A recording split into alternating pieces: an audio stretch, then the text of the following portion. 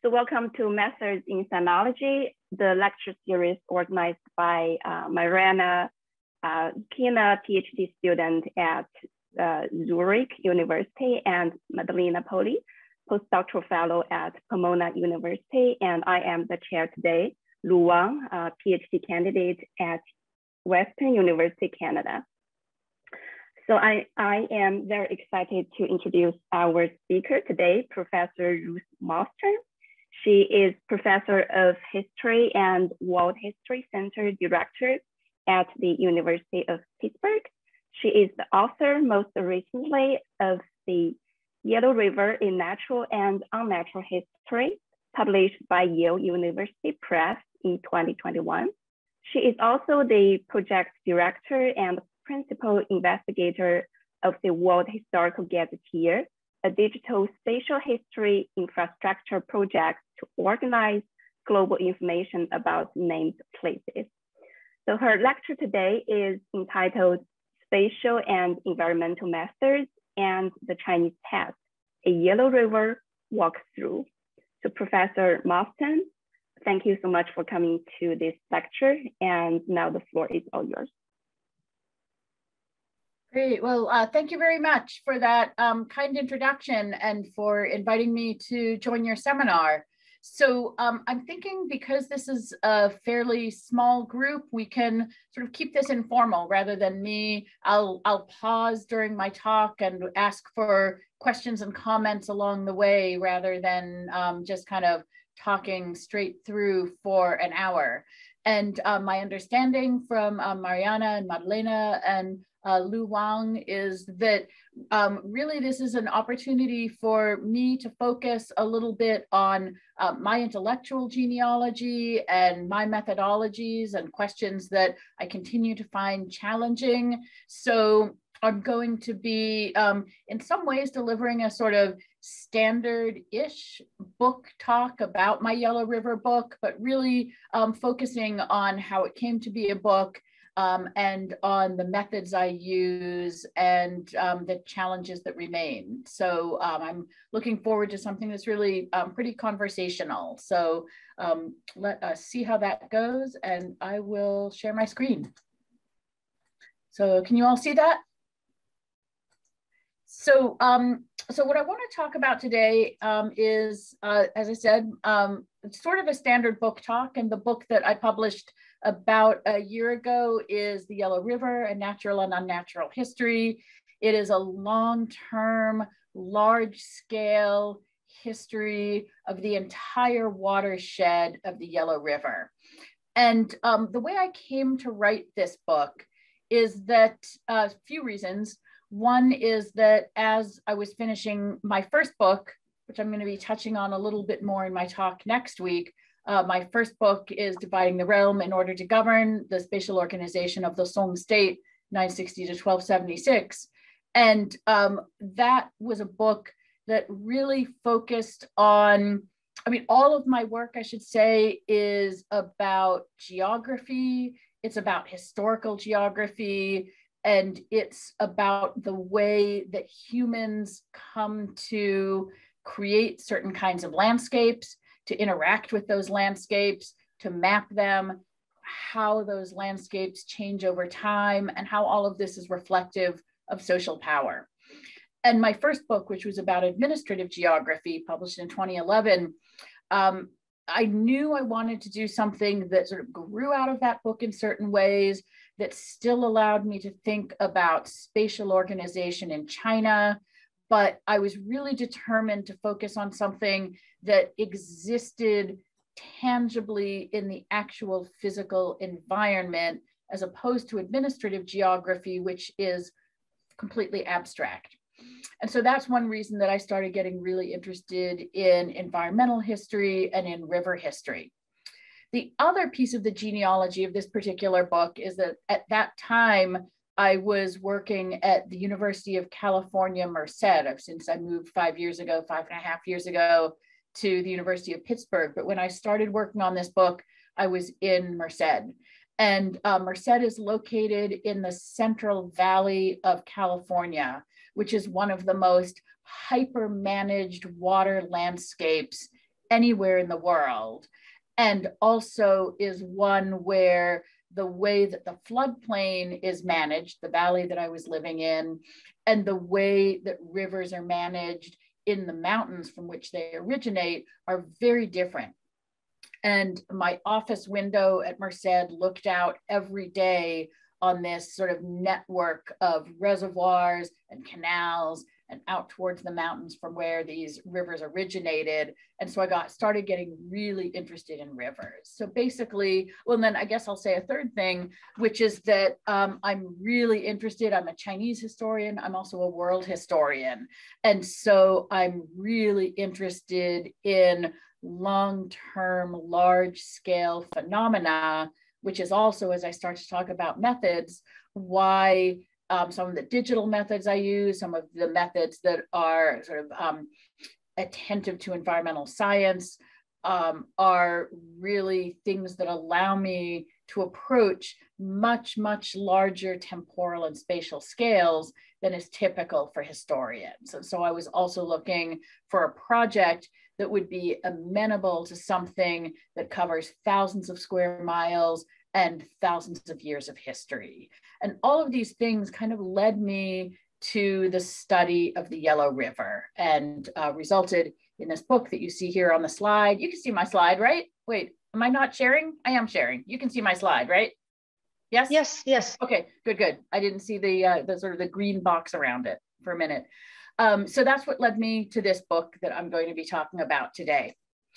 And as I said, I'm interested in the entirety of the watershed. And so here, stretching all the way from the northeastern part of the Tibetan Plateau, the point of origin of the Yellow River, all the way to the floodplain. And so you can see this several thousand kilometer east to west breadth of the Yellow River. And also, as you can start to see here on this slide, I'm interested in using GIS, spatial methods. I will say also in terms of methods, and this will be a theme of my whole talk and something that we can explore in our conversation, this would have been an absolutely impossible first book to write, partly because it's so ambitious, but also because I relied so much and always rely in my book so much on doing collaborative work and on working with students, people with technical expertise. I myself have only really pretty elementary skills in GIS and database analysis and visualization. And so all of the maps and data analysis that you see here are things that I have been able to accomplish because I have had the great luxury of having funding to hire students. I've had collaborators, postdoctoral fellows. And so this is very much a case. You know, one of the things we can talk about is the structure of academia, labor, hierarchy in academia. I am the grateful beneficiary of having started this work at a time that I can benefit from the labor of other people, always people who are less well paid, have less stable jobs than myself. And what you see here is a map that was created by my postdoctoral fellow, Ryan Horn. And so I want to really make sure, I always try to make sure to ethically acknowledge the work of the people who have made it possible for me to publish this book. And so you see here the entire Yellow River watershed, a range of kinds of vegetation, and then this white outline is the Les Plateau. And essentially, I think I'll move on to the next slide. The argument of my book and the framework of my book is about the interaction between these two regions of the Yellow River. To the west, the Les Plateau, which is where the erosion for which the Yellow River is famous originates. And to the east, the alluvial plain, the floodplain, which is highly prone to flooding. You can see here in a variety of colors, all of the courses that the Yellow River has occupied throughout history. And it is because of the very high sediment load, as well as the fact that the floodplain is so very flat that the river can meander over this very wide area. And absent human intervention, the alluvial plain would be a region of wetlands, multiple river courses, many tributaries, and the reason it does not have that feature is because of intensive human intervention. So as I said, this is a highly interdisciplinary book. I really, and sort of in my kind of thoughts about the genealogy of why I wanted to write this book, how I came to write it, what this book is methodologically, what I like to do methodologically. I get very restless when I'm only working as a historian. And so one of the things, I have only ever really been trained as a historian. I'm partially trained as a geographer. I've always hung around with geographers and information scientists. But for this book, I knew also that I would be using a lot of environmental science as well. And that is really entirely self-educated, but not really in a very sophisticated way. I just started reading articles about environmental science. For me as a historian, those articles kind of were not that hard to make sense of because they follow a sort of narrative structure that felt familiar to me as a historian, a sort of narrative of how some phenomenon changed over time and why. The way I read those articles is always absolutely to kind of read the introduction and conclusion, to sort of skim through the methods sections. I want to know how the authors arrived at their conclusions, but absolutely never, to this day, have I really, I am not sophisticated about the methods. I'm able to sort of know what some methods are. I've tried to talk to a number of environmental scientists. I'm part of a collaborative project right now between historians and environmental scientists, but I've just kind of, leaped in and kind of learned to feel a sense of comfort with my ignorance as well as my knowledge in incorporating a range of disciplines into my work. So, so this slide is about an introduction to the less soil, which is so significant to the book I wrote. You can see here in this microscope photograph that one of the things that's really characteristic of this particular soil is that it has grains of different shapes with sort of interstices with open spaces between the grains.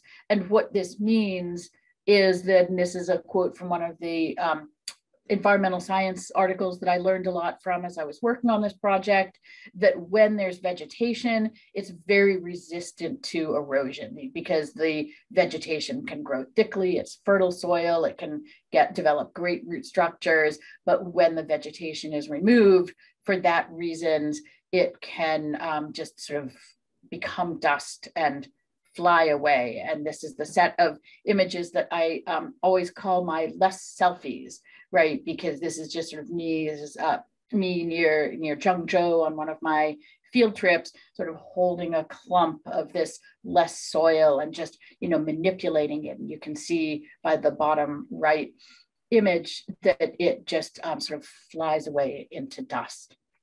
And so I should also say that for this project, I was, among the things I am not trained as is someone who knows how to do any kind of field work, right? I'm not an anthropologist. I'm not an environmental scientist. I was trained as a Song historian. I don't do field work or archival work in the way that modern historians do.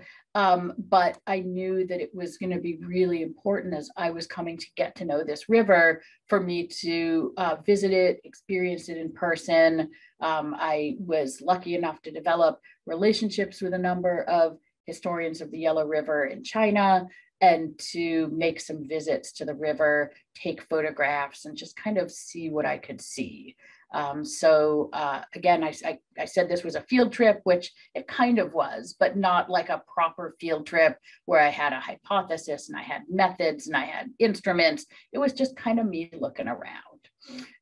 And so that's also a piece of how this book came together, and a way that, in a sense, I'm sort of seeing as I'm talking that a theme of this talk is what you can do if you put together your expertise and your ignorance, right? And feel like there's a lot you can say. I think there's a lot that any of us can say as scholars if we are sort of, willing to inhabit and speak with some confidence, even about things that we don't know that much about, right? As long as, of course, we want to do it honestly, humbly, and with honor to our collaborators from whom we learn. Let me maybe pause there for a second, since, like I said, since it's a small group, I don't want to just kind of talk into the void for a long time. So I'd be happy to, pause here and have some comments and questions if anyone has any thoughts at this point. And if sure. not, so yeah, I mean, if you have any questions, you're welcome to use the raise your hand feature. Then I will invite you to unmute yourself to ask the question. Otherwise, you can type in your question in the chat. Right. Yeah, and if no one has any questions at this point, I'll also keep going, but I just want to kind of pause along the way since it's a small group. I actually have a quick question, because you already mentioned twice that you want to honor and to ethnically acknowledge the people who are involved and who are in charge of the more technical side, for example.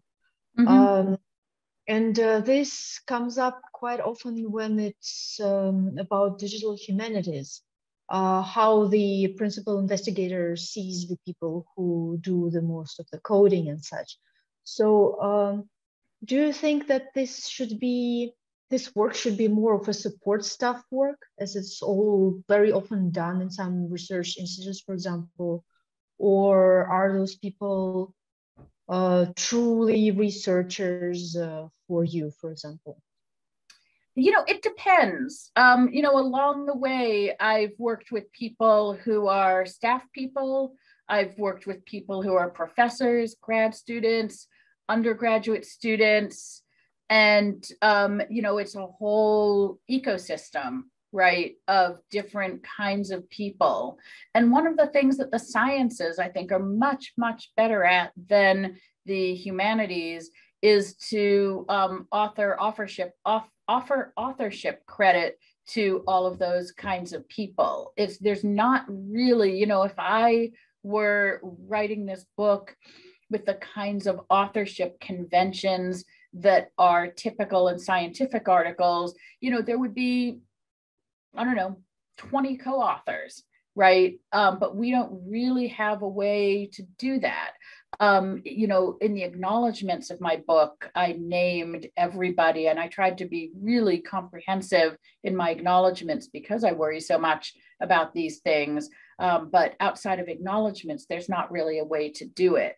The appendix of my book, which is a methods discussion, I did co-author with my postdoc, who I did a lot of my work with.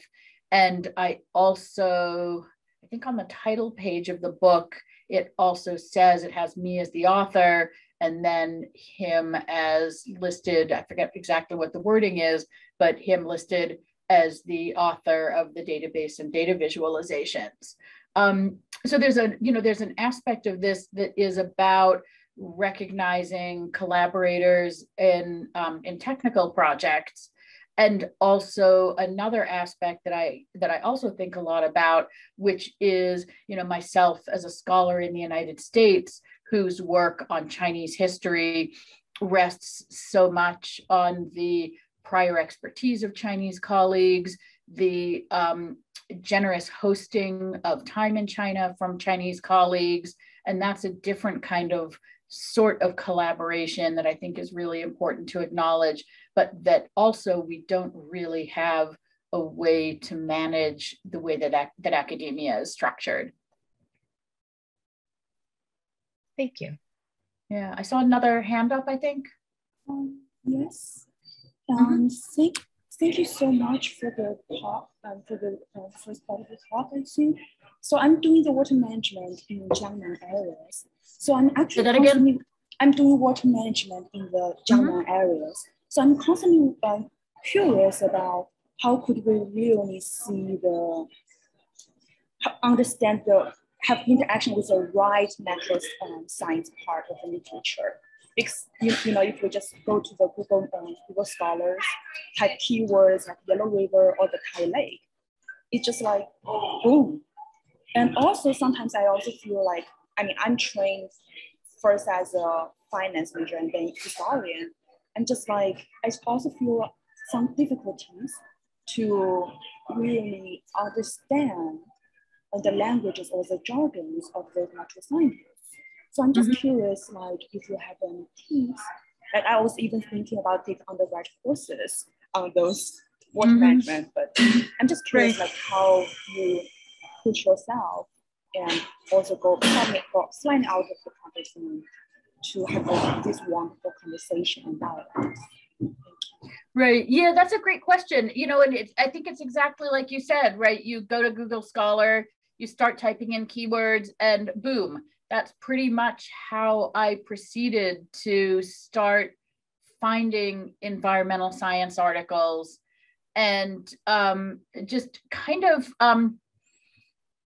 read pretty intensively, just, read various articles, looked at the footnotes, followed footnotes, started seeing the same, the same way that we're trained to sort of become experts in the literature as historians, right? You sort of figure out who the major names are, you figure out methods, and literature over time just by kind of reading and immersing yourself in the reading. And so that's pretty much what I did, but also always along the way, both especially when I was starting the project, when I was still at University of California, Merced, which was a small and very interdisciplinary minded university.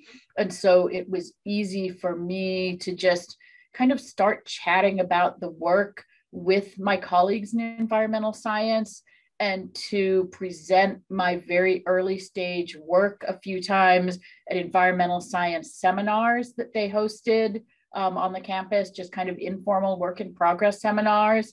And, that allowed me to just sort of start asking questions, ask if I was on the right talk, ask if I was missing something, right? And just kind of make sure that I, had scientists around me who were kind of just making sure I was not making any terrible mistakes, basically. And I've, maintained some of those kinds of collaborations over time. I never took any undergraduate, neither as an undergraduate or as a grad student. And, not since then ever have I taken any classes in environmental science, which I kind of regret, but on the other hand, life is short, right? It took me 10 years already. A full 10 years. I guess I should have probably said that already. It took me 10 years between when I first started scoping out this project and when my book was published. And that's a long time. And I learned a lot during those 10 years. But also, when I was talking before about, you just have to kind of feel if you want to do a project like this, and you may well not. I know it's a pretty unusual habit of mine to want to do something like what I did. And one of the things that it requires is just sort of a comfort level with your own ignorance, right? And with being ready to being willing to sort of move all the way on through to publication, knowing that there's still so many things you don't know about. And in my case, that is not only environmental science, but also because this is a 3,000-year history.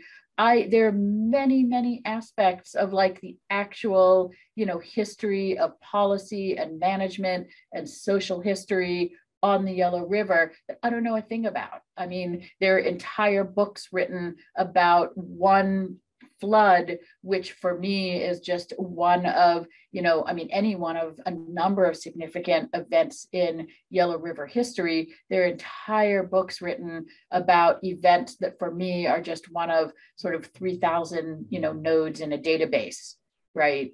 And so,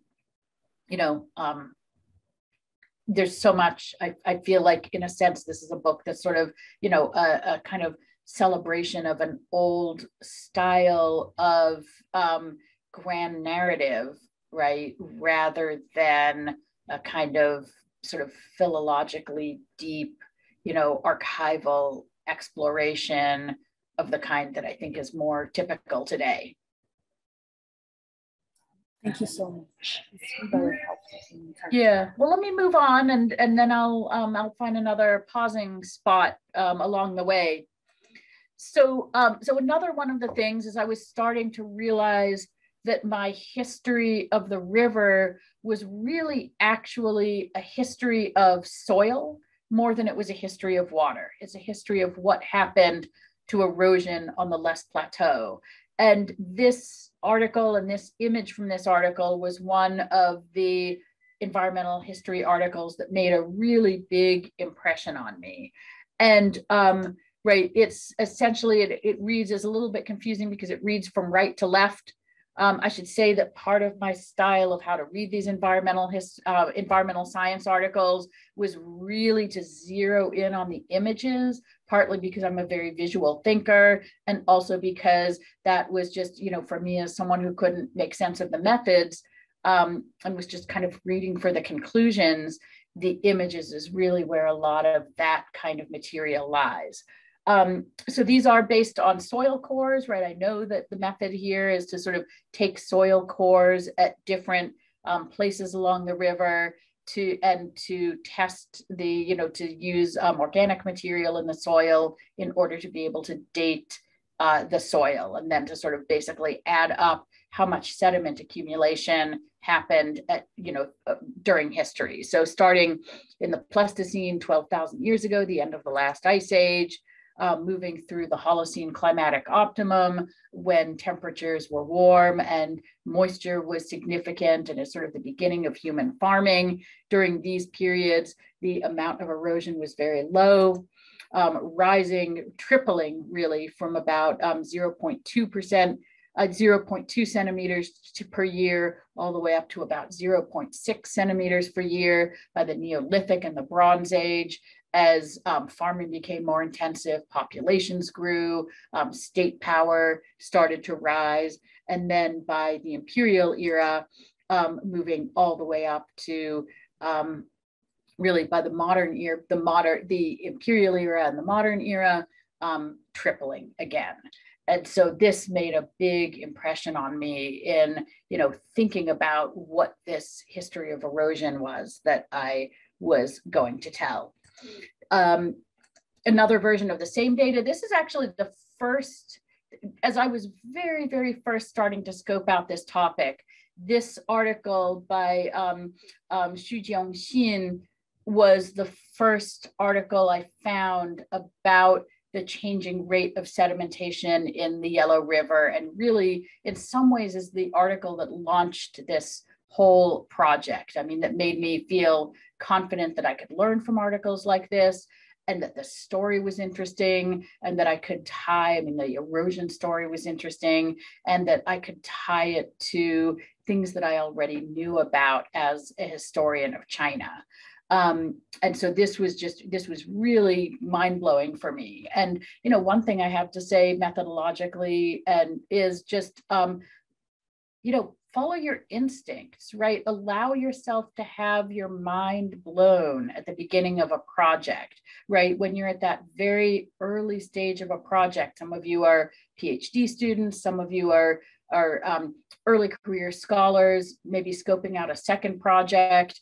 And it's still, even though it's been almost 10 years since I saw this graph, I still remember how significant it was for me, when I had those, history of the Yellow River. I wonder if it's interesting, right? And I saw this. And I was like, oh my God, this is the thing I want to learn more about. It's this thing. This is what I want to understand, right? And I would have written an entirely different book, I am sure, if I didn't sort of let myself hear that that's what I was thinking when I saw this image. And what's interesting to me about it, the reason what was so interesting to me when I saw this, the answer is basically that there's a sort of slowly rising rate of erosion from about 10,000 years ago until about 1,000 years ago. And then about 1,000 years ago, something significant happened. And then the sort of later imperial rate of erosion again rises sort of within an order of magnitude, right? This is a sort of a logarithmic chart. So this is from, 0.1 centimeters per year to 1 centimeter, and then from 1 to 10 with this really interesting point of rupture in between. And is basically, just to sort of go back, right, different rate of calculation of the sedimentation rate, different data set, but kind of consistent, right? And so in terms of what I, to this day, I will say very frankly, I don't understand why the sedimentation rates are accounted differently in these two articles. But what I'm hanging on to as sort of being my kind of sense of confidence is that this rapidly rising rate of sedimentation, right? This is 2,000 years ago. And here again, roughly about between 2,000 years ago and 1,000 years ago, here's this point of rupture and then this rapidly rising rate. And so, I feel like I find enough consistency between these two different articles, two different scholars, two different data sets, clearly two different methodologies. And yet for me as a historian, I don't care about the precise rate of erosion. I'm interested in times when meaningful things happened. That's the consistency I'm looking for between them. And then again, a third article, different environmental scientist, looking in this case at changes in the amount of forestation over time, and also periodizing the rate of erosion. And so all of this is sort of starting to triangulate in towards something that I feel increasingly confident about. Interestingly, and on this slide, I included although He Xiaobin is an environmental scientist, it's this sort of interesting iterative process where what he is using in part, right, he's using geological records such as pollen, but he's also using historical literature. Shi Nianhai here is the great historian of human history on the Lest Plateau, who has used historical sources in order to make estimates about forestation and deforestation. So it's a really interesting sort of interdisciplinary process where He Xiaobin reads Shi Nianhai, who's a historian, incorporates Shi Nianhai's work into his work as an environmental scientist, and then I, as a historian, read He Xiaobin and move it back into my work as a historian. So I think that's cool. And this is also work, again, that just sort of helps me get this sense of how this rising rate of sedimentation happened on the Lest Plateau and when it happened. And why it happened, right? And the conclusion here from He Xiaobin, this environmental scientist, is that this started about 1,000 years ago, consistent with what I was just saying, and that it was as a result of human destruction of vegetation and anthropogenic disturbance of the environment. There's not some other reason, right? I started this project with some hypotheses about climate change that did not really, as it turned out, come to pass, right? This is all a human story. Right, it's also, of course, a story about, right, so Right. So once I have this sort of narrative of what happened about 1,000 years ago, and I said that was the thing that I saw in that Xu Jiongxin article that was like, oh my God, here I think I know something. Right. I referenced my first book, wanting to have a second book, as we all do, that in some ways grows out of the first book. And my first book was about the administrative geography of the Song dynasty. And I was absolutely clear that there had been a massive expansion of population, and even more so of fortifications, of garrisons, forts, military outposts, and so on along the Song-Xixia border, which you can see here most clearly. Well, all these maps show versions of it. So the sort of the big picture here in this map on the left, which I did not create, this map in the middle, which shows the boundary of Song and Xixia through the middle of the Ordos, this Les Plateau region, and then also a map that I did not create. And then the third, which is a map by myself and Ryan Horn, my postdoc, based on data that we created together. And I'll say a little bit more about the data that shows this sort of massive, density of fortifications right along the border between the northern Song and the Xixia. And what this shows, the stars are prefectures, sort of large, kind of middle-sized, large outposts of government activity, basically of local government. The diamonds are counties, and then the dots are all the different kinds of sub-county units.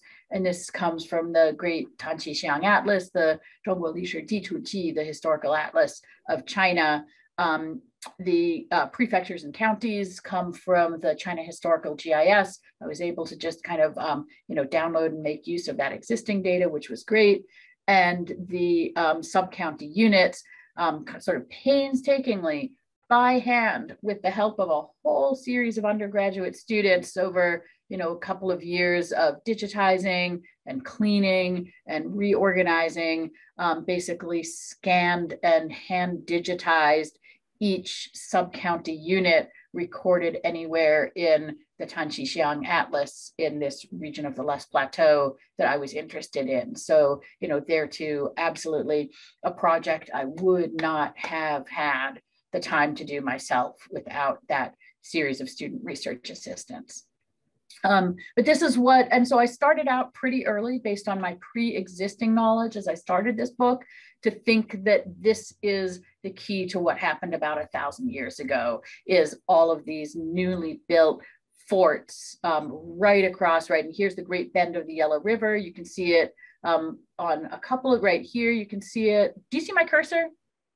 Can you see my cursor? Yep, right. And so, here's the Yellow River sort of bending, to the north, to the east, back to the south, right? And then this Song-Xixia border right across it. And basically some information, right? Also, always as I work on this project, wanting to incorporate historical sources, because that's what I do. I'm a historian, right? Finding information about the details of this Song fortification strategy. There is lots that's been written about it in English and Chinese. There's a lot of secondary sources about it, right? Everything about the Song-Xixia War, references material. A lot of the Chinese sources originally are from Xu Zizhi Hongjian Changbian.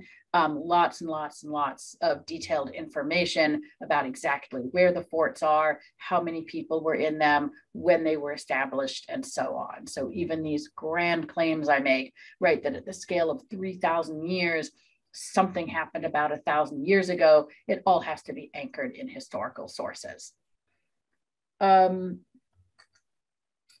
right, more information about this. Again, a photograph from my field trips that shows what this super eroded landscape looks like today. And again, sort of putting field trips in quotes, because I myself am not a scientist who can measure erosion rates. I can just look out over this site that I know from historical sources was fertile and densely populated with forts in the northern Song, and look at it now and just kind of say, whoa, my mind is blown. Look at that erosion, right? And that's, as I've been saying, that's good enough for me for what I'm trying to do in this book and with my scholarship.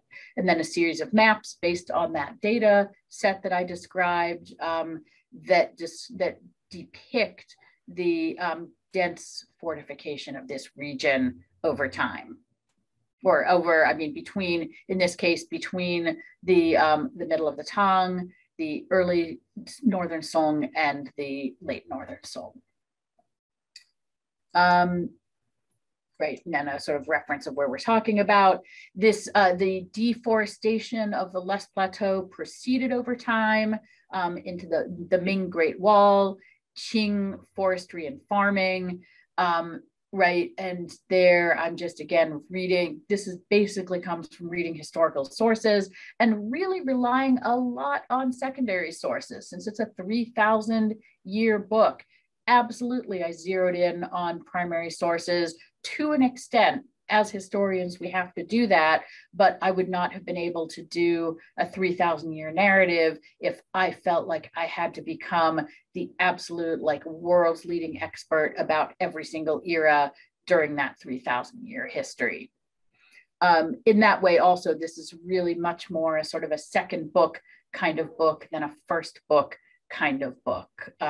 Is that, you know, the amount that I had to sort of prove and demonstrate about my ability to read and interpret primary sources was much less for this book than it was for the previous book. I had the freedom to really just kind of range widely and kind of follow my interests rather than proving things. I mean, I had to prove my arguments. I didn't have to prove things to a still rather conservative profession in the same way that I had to for my first book. I want to now move into a conversation about a little bit more about my data and my methods and the sort of digital humanities part of this, but let me pause again and ask if anyone has any questions or comments or just anything that all of this raises. Yeah, Maddalena. Yeah, I do have a question, but it may be something you're going to address now. So if it is, just, you know, wait for later. And it's about, you often say that you, that you don't necessarily go deep into every specific aspect, you kind of get it and then move on for your own research. And I was curious about how you negotiate that with yourselves in the sense of, you know, I do use some digital humanities principles, but I also am not a digital person. I don't know how to code, for example. And I try to do the same in the sense of understanding some of the, like starting with a research question, if I have it, and then trying to understand what this method can give me, but without having to fully understand the entire method and how it proceeds. And then I kind of want to move forward from that in my case, in looking at textual analysis. So I was curious to know what, like, do you really study the method entirely, or do you trust just the people who are doing this research? What do you do exactly in the background before getting, you know, to your own research, if that makes sense? Yeah, I think some of it, I mean, what I was trying to describe with the environmental science research is just to read enough that I started to see patterns emerge. Right? So that I didn't have to, you know, patterns of conclusions, patterns of methods, patterns of citation, right? So that I didn't have to sort of, you know, rely on my outsider's trust of any single one thing. I think I sort of kind of read more redundantly in the environmental science literature than I typically do in historical literature, because that was sort of my way of kind of building a sense of trust myself. And then, you know, with the, and I'll get in a couple of minutes, I'll get more into some of the methods on the DH side of things. And that's different because even though I'm not the person writing the code or running the SQL queries on a database, I'm working, literally like side by side, looking at a computer screen together with, my students who do the data creation, with my, postdoc who did the database design and the database analysis. And I, just like, meeting, we work together really intensively, day by day and week by week, with me asking a lot of questions when something doesn't make sense to me, with me, and I'll show you in a minute that, all of the data I use ultimately comes from somewhere that I know and that I trust and understand as a historian. And even though I'm not the one for the most part, sort of like doing either just like the heavy, just like lift of assembling and cleaning the data or the coding, I'm working really closely with the people who are doing that. I'm specifying what I need the design to look like, and I'm asking as many questions as I need to make sure I know what they're doing. And I'm always sort of kind of testing it against my knowledge as a historian, right? So I'm always able to say, wait, that doesn't look right, right? And then to ask enough questions, either to say, I guess I have to revise my preconceptions, or to say, oh, I see what's missing here. We need this additional data, or we need to run this query in a different way or something. Yeah, okay, I understand, thank you. Yeah. So actually I also have a question for Professor Mostern. I know you're talking about interpreting secondary sources, but I still have a question about collecting primary sources for especially such a large project, ranging from Paleolithic period to modern time. So oftentimes we may find for certain periods, the information there's such little information, so it makes us so difficult to collecting data. And on the contrary, for another period where we see abundance of data, which also makes us difficult to decide what to use. So I wonder if you can give us some suggestions about how to balance this unevenness in data collecting. Thank you so much. Yeah, I'm going to hold on to that because that's what I'm about to get to. So let me move on, and you'll re-ask that question perhaps in another way next time I pause. Well, let me just move on at that point. So another one of the books that I read, one of those sort of, this is what my project is going to look like. I showed you that chart from that Xu Jiongxin article about the history of erosion. The other thing that I read that I was like, that's it. That's what my next book is going to be about, was a book by this Shen Yi, sort of early 20th century, really interesting figure in the history of Republican China, who, among many, many other accomplishments, wrote a book called the Huanghe Nianbiao, the Yellow River Annals, which is just sort of a whole book of about 3,000 events in Yellow River history drawn from primary sources. And just sort of like, this year, according to this source, this happened, right? And when I started writing my book, I was like, oh, this is going to be super easy, because what I'm going to do is digitize the Huanghe Nianbiao. In fact, I figured out there was already a digital edition, so awesome. I'm going to make it into a database. I'm going to map it. I'm going to finish this book really quickly. Great. It did not work out that way. It became much more complicated, but basically, I started with, in answer to your question, Lu Wang, I didn't start by going to the primary sources. What I started with was Huanghe Nianbiao, right, with this 3,754 events. And then, as I say here on the slide, 62 lists and tables from 10 publications, one of which was the Huanghe Nianbiao, right? And each of those sources links back to the primary sources that it draws from. And so that became, right, the upper course, as I was saying, the middle course data came from the Zhongguo Lishi Dichuji. So it was that digitized source for the time period that I'm most familiar with. For the Song, I know that most of that comes from Changbian. And then for this downstream data, all of these lists and tables from these 10 publications I worked with all include excerpts from the primary sources. And you can see here this table A1, which is a screenshot from the book, from the appendix to the book, lists the different data sources that I used for context. Where did I get my changing river courses from? Where did I get my counties and prefectures from, right? All of that is included here in this chart on the bottom left of the slide. And then in the middle here, this is a piece of my database within this Jupyter Notebook environment, which was my collaborative environment with the postdoc who did the final database design and data analysis for the book. Let me move on. Right, and then this also involves, and this is also a screenshot from the book, really complicated SQL queries that my postdoc designed as I was finishing the book.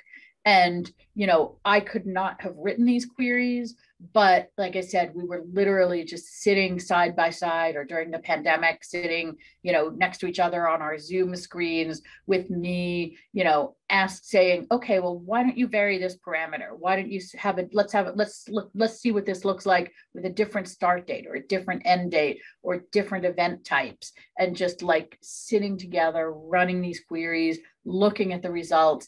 I should say this postdoc did not know, I mean, he is an extraordinary digital humanist, currently works at the UC Santa Barbara Library. His background is in the classical Mediterranean. So the idea of working with really old data in non-English languages was absolutely, like, it was easy for him to get used to that, but does not know a thing about Chinese history. And it was a really, it remains to this day, actually, I'll show you a slide in a second of what we're doing now, remains a really meaningful combination. But this is, you know, as it says in the caption here, this is a generic query about events in locations, right, on the floodplain, you know, with the ability to sort of vary what kinds of events, where and when, in order to generate results and maps. But it is this hard to put all of that together based on the database that he designed, that we designed together. We're still working on this. Ryan, my former postdoc, now at the UC Santa Barbara Library, and one of my current grad students, Sharon Zhang, who's with me at Pitt, although she's physically in California right now. And one of the things I've been very eager to do throughout this project is not only to write the book, but also to publish a digital atlas. And part of the reason why that query that you saw on the last slide was so complex is that we kind of got to the point that there were good enough, you know, we could generate queries with results that I was confident in that were adequate to the book I was publishing. But what we never did was develop a sort of clean, perfect gazetteer. And in my talk next week, I'll be talking about gazetteers. It's basically, it's always complicated to a Chinese audience, because when we hear gazetteer in English, we think 地方志. But gazetteer is also just a sort of generic name for databases of named places.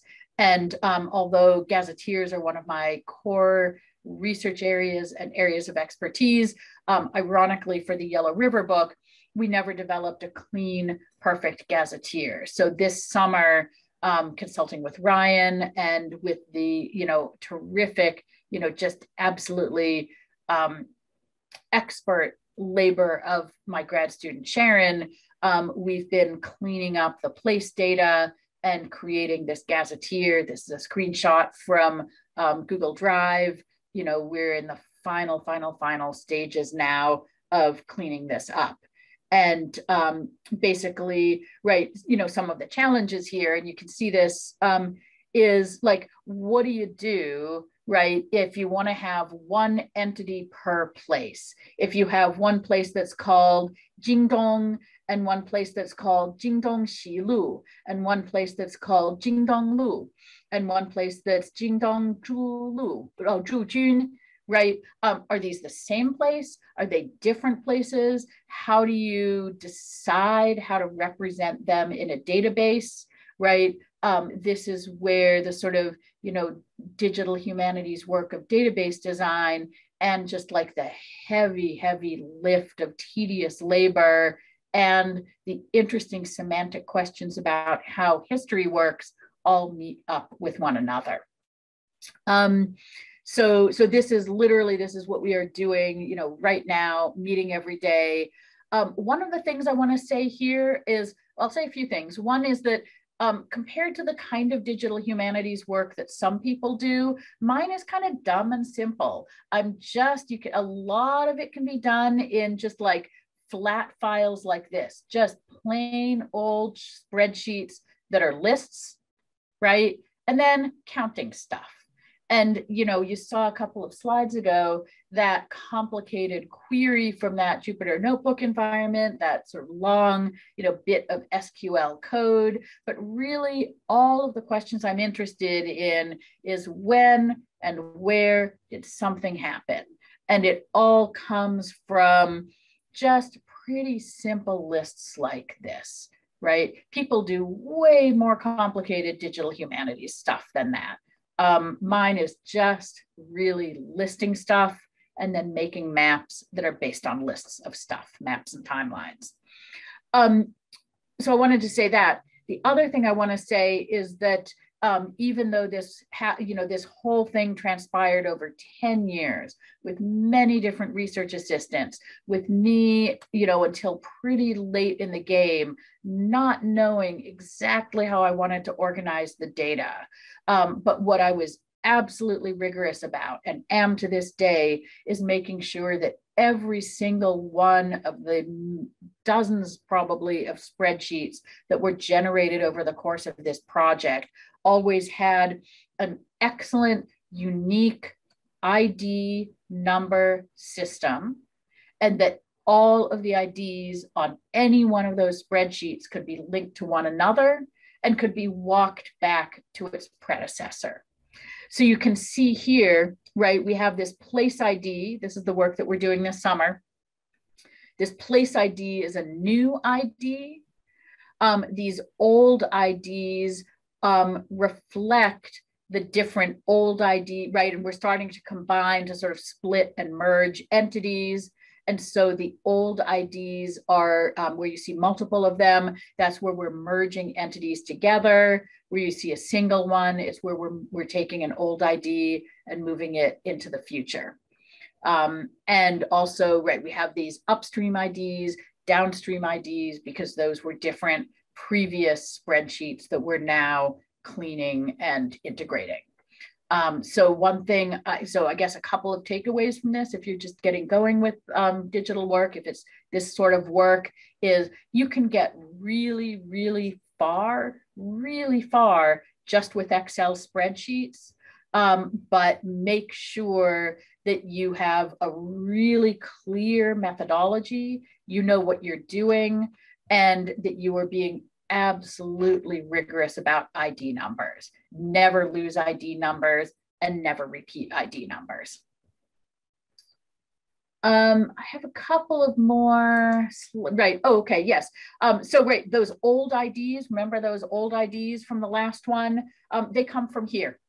And this is the very, very first. If a couple of slides ago, I was talking about those, whatever it was, 64 tables from 10 historical sources, all of which link back to original primary sources. That is what you see on this slide here. And so this is an event ID. Again, it's just 1, 2, 3, 4, 5, right? For my 3,500 or 4,000 different events. Each one of them is from a source ID. This is from a table from like 10 years ago, really early on. This was a table of all of those sources and tables like Huanghe and Yanbiao, each of which had its own ID number, and then a date, a place name, an event type. So with one of my terrific grad students a number of years ago, we classified all of the events into 20 different event types. That became really key to the book. And then, right, I'm still a historian. It all goes back to primary sources. Here are the actual strings of text from which we're generating all this information, right? So it goes from primary source, which for the most part I did not read, to these secondary sources like Huanghe and Yanbiao, right, which transcribe the primary sources, to this spreadsheet that you see here before you, right? But always linking back, as you can see, this is, we're in the 1190s, we're in the year 1194. So most of this is linking back to the Jinshi, right, to the Canals and Rivers monograph of the Jinshi. So still history. It's just history that aggregates a bunch of, you know, little descriptions like the ones that you can read here. And this also enables me, you know, if I in the future, or if anyone, once I make this all public, which I am hoping to do during this academic year, if anyone wants to, you know, drill down deeply into what happened in 1194, here's everything. You can go back, you can find it in the Jinshi. So I'm still sort of, you know, engaging in my best understanding of historical scholarly method and historical standards in being able to trace everything back, everything, right, on all of those maps with, you know, dots, right? Everything absolutely traces back to a primary source inevitably. And this is, right, this is just what I showed you is a piece of my downstream data. My upstream data, as I said, is a little bit different because it all comes from the Zhongguo Lishi Dituji.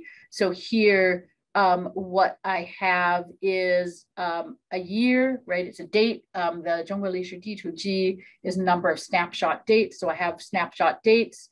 It is a volume and page in the Zhongguo Lishi Dituji.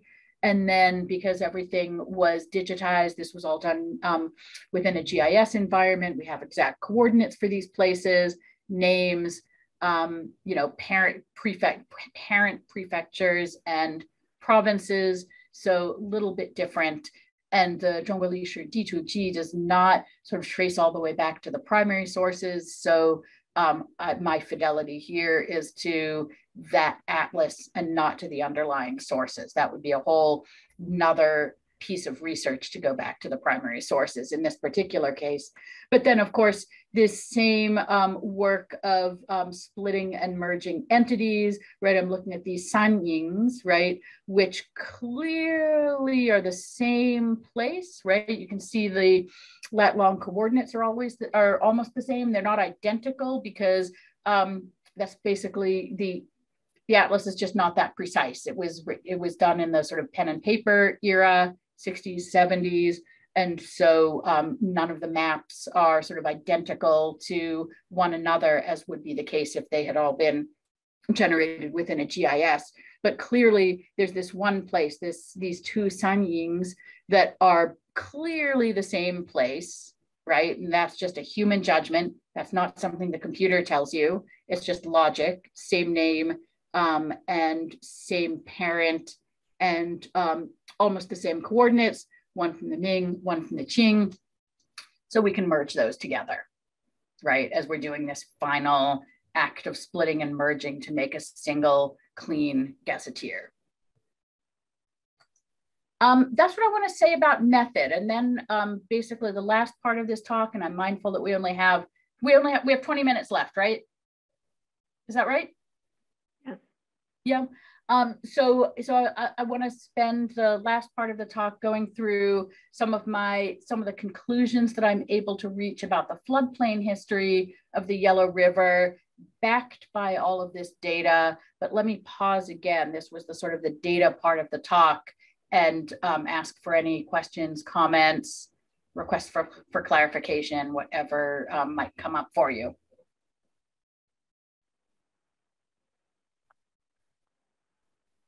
Hopefully this is interesting. Avital. Oh. Yes, hi.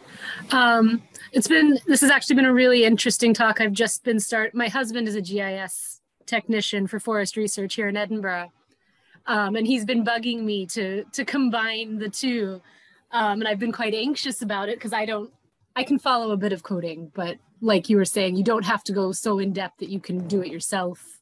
And I think that's just been a really helpful way of approaching it, to see how you approached it, and that it's so interesting to see the overlaps, because, you know, I listened to him yammer on about his trees in Scotland. He's Scottish. You can probably tell from my accent that I'm not. And it's just been so interesting to see how you combined the two kind of methods of very different spaces into one cohesive history. Yeah.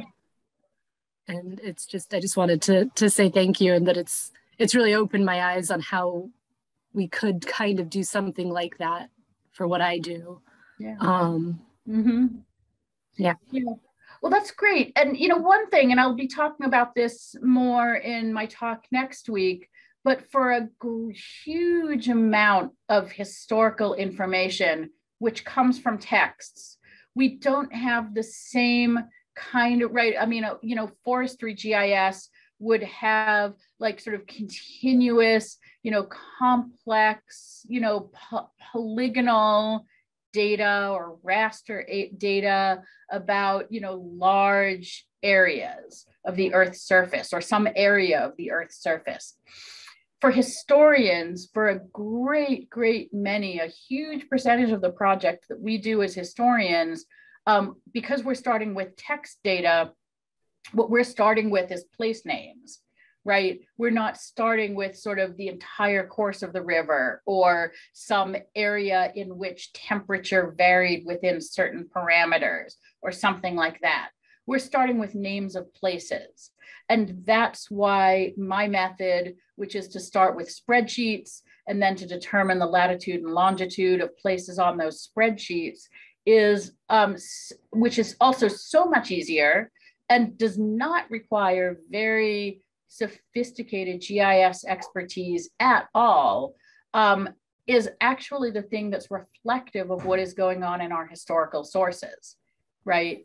Most historical projects don't need, you know, all of the sort of amount of GIS that you would learn even in like a first semester undergraduate class. We're not dealing, you know, with questions about, you know, topology and adjacency and, you know, a ton of data values about some sort of, you know, complex geographical extent. We're dealing with, here's a name, here's where it's located, an XY point on a map, right? And that, you know, you can do great history without really needing very much GIS at all. Thank you. Let me talk a little bit about the downstream part of the river.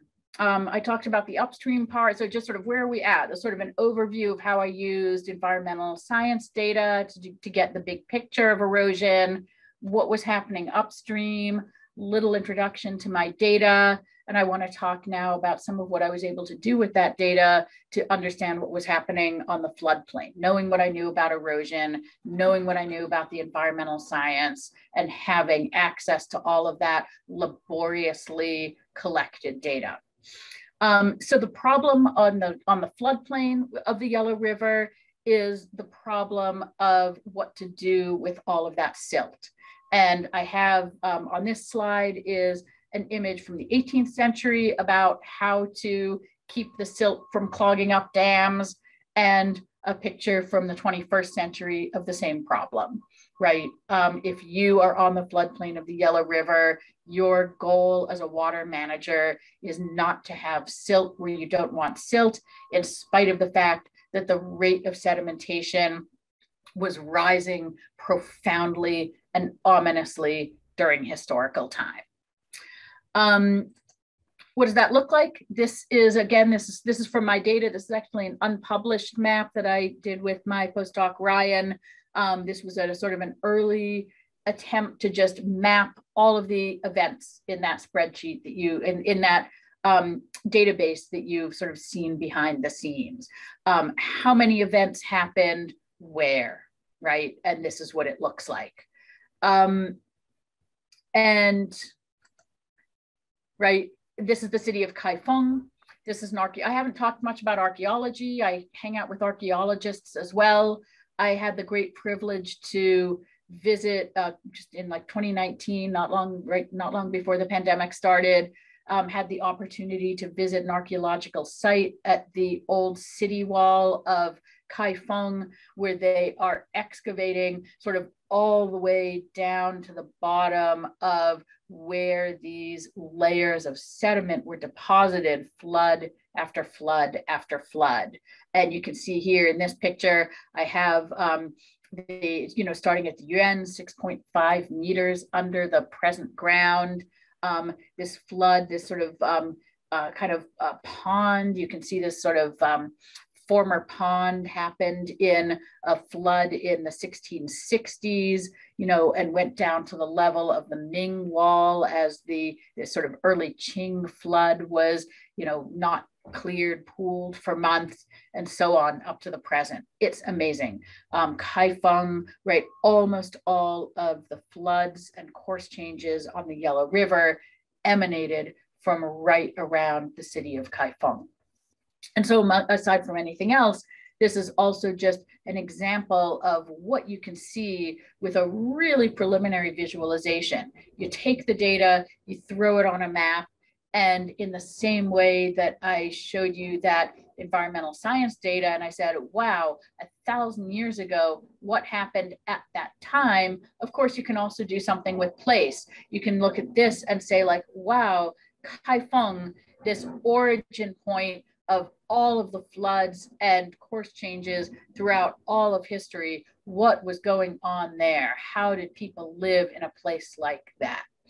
And so just simply seeing things visually makes, you could never, ever, I could never have started asking questions about what happened there if I didn't have all that data and I didn't see it on a map. Right, and this is another version of the same data, or sort of a later cleaned version of the data, all the course changes, the city of Kaifeng, all of the historical floods recorded within, I think this is like a 50-kilometer buffer of the point of the city. So you can do a lot. You can also make timelines. Again, this is, for the rest of this talk, I'm really going to be looking at what I have done with the help of my postdoc, Ryan, with all of this data that we organized. Oh, this is an interesting one. So this is, right, the dotted line here is 50-year moisture variance mean. So one of the other data sets that we brought into our database environment was the Monsoon Asia Drought Atlas, because one of the things I was interested in is how much of a difference climate and weather variation made in this story. So here we have the Monsoon Asia Drought Atlas, and we have this timeline of historical floods around Kaifeng, kind of reinforcing this sort of what happened about 1,000 years ago question, which animates so much of my work on this topic. Basically, and the same thing is true, I think I have a future slide coming up, very, very little flooding until right around the time of the founding of the Song, and then a high density, high rate of flooding, every decade essentially, until the end of the imperial era, with a couple of anomalies. Somebody asked, I think it was Lu Wang, maybe it was Maddalena, asked, what about data quality? That is another thing that you can see on this slide. So what you can see is that for all intents and purposes, there was no flooding at Kaifeng during the Southern Song and Jin era, in spite of the fact that there was a ton of flooding on both sides of it, right? And it is too perfect to be true, because they're right, exactly. You can see that moment, 1127, right? Almost all records of flood stop. And then 12, right, really, not before 1276, actually, 1234 is when, the Yuan conquers the Southern Song, conquers the Jin, right? And then 1276, Yuan conquers the Southern Song, and it is just perfectly neat that during that era there are no floods. What I figured out is that basically the records of floods are really significant when the empire is unified, because there's trade, transportation, people moving back and forth. The North and South are unified with one another. It is feasible and desirable to want to manage the river. But during that era of division, none of those things were the case. And so basically record keeping ceased, right? And that's an example of where it took reading in primary sources, reading in secondary sources, doing the kind of just sort of traditional sleuthing that historians do to recognize that what I'm looking at here is a data problem. It's not just like some strange historical anomaly in flooding, right? But again, this would not have been visible until I saw a timeline like this and realized, look at that. It is exactly, this is clearly an issue in political history. It's not an issue in flood history. As opposed to the fact that, right, the rate of flooding is very low before the Northern Song, moderate in the Song, not recorded at all, despite the fact that the Yellow River was completely unmanaged and quite tumultuous and a great source of human suffering during Southern Song and Jin, just no records of it.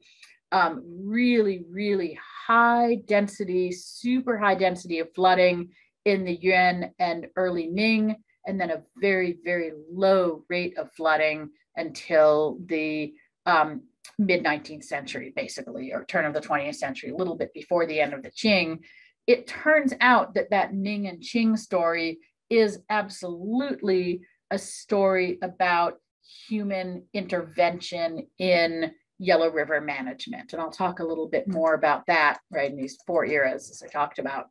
I think I'm going to skip this mostly skip this just because time is running short, and this is a kind of difficult slide to explain, but what I want to sort of demonstrate here is just that from earliest times until the 5 Dynasties era, very, very few floods were recorded, and then really high density of flooding thereafter with that Southern Song Jin anomaly.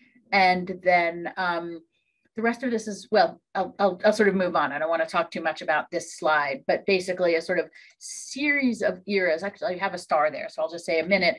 Basically, without going into all the detail, what this represents is this sort of high Qing, super ambitious and highly successful effort to put a lot of work into floodplain management and flood prevention from the founding of the Qing mid-1600s until everything sort of fell apart in the mid-1800s.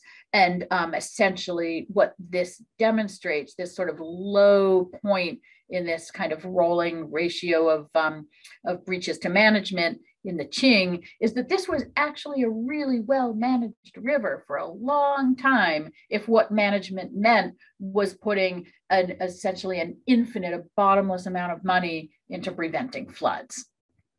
And I'm sorry, I'm sort of rushing now a little bit to leave it at that. But again, this is all just building timelines off that data set that I've shown you. I think I'll kind of, I know we only have 5 minutes left, so I think I'm just going to really quickly just kind of walk through some of this.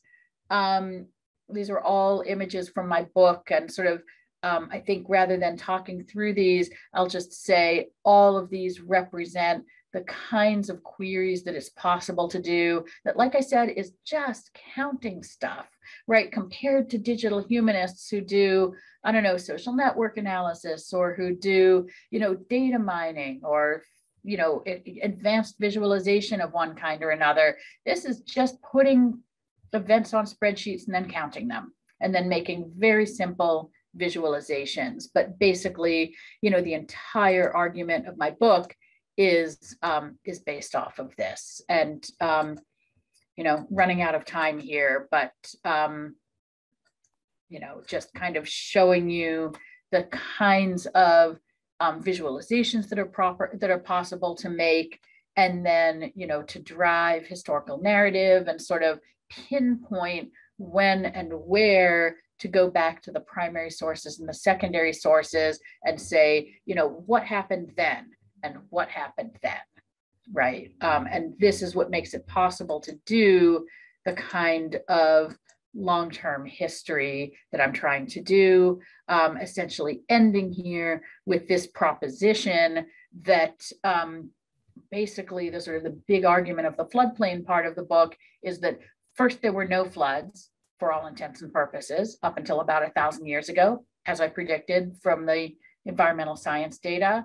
Then there were kind of a few hundred years of allowing the river to flood, and then beginning in the late Ming and continuing throughout all of the Qing until the 19th century, a really, really intensive work of river management. And here on this, in this historical map from the 18th, I think it was 18th, maybe early 19th century, one example of what those pieces of water management looked like. Bringing in a little art history here, or a little sort of analysis of material artifacts.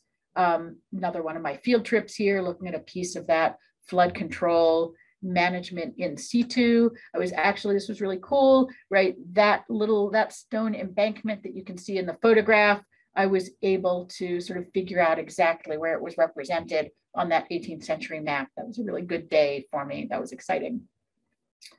And that's it. And then just, you know, recollecting that each of these floods that for me is sometimes just like a data point on a map is something that is also always about the suffering and resilience of actual human beings. And I always like to end my talks with that point as well, because I'm mindful of the fact that it's easy to sort of lose sight of the human scale with the kind of research that I do. And once again, acknowledging all of my many collaborators. These are some of my beloved and super hardworking grad students. I have to now add my grad student Sharon to this list as well, and my postdoc Ryan.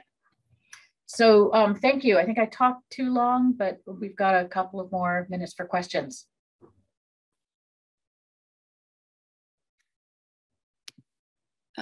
Maddalena, you have a question? No, I was clapping and saying thank you for this incredible talk. Yeah.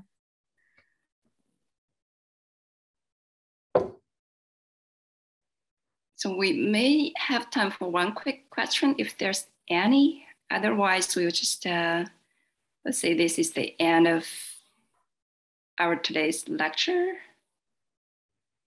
Yeah, sorry, I had to rush through the last part. So all of the interesting details of my argument, I was not able to present. So I'm sure it just looks like a bunch of sort of strange lines and dots at this point.